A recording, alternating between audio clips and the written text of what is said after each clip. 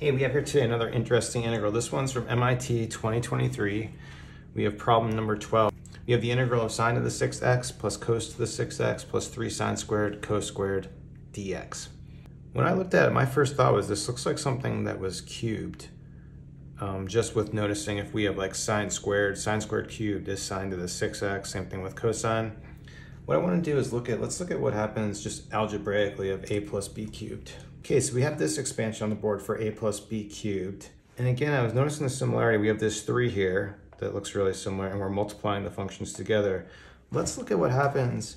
Now, like, let's say our a, if our a is sine squared x, then a cubed is going to be sine to the 6x.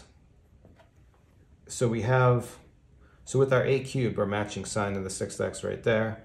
Let's look at if, let's say b is cosine squared x, then same exact thing, b cubed is going to be cosine of the 6x.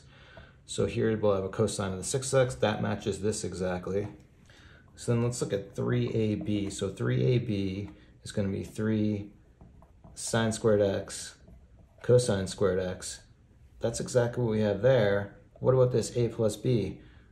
Well, with that, a plus b is just sine squared plus cosine squared, right?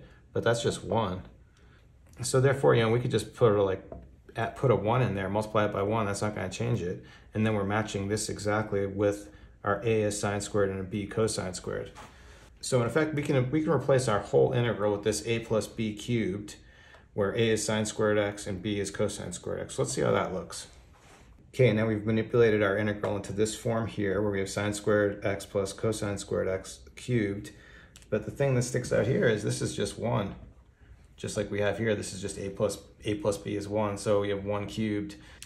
And so that means we're just integrating 1 dx, simplest integral in the world, so the answer is just going to be x plus c.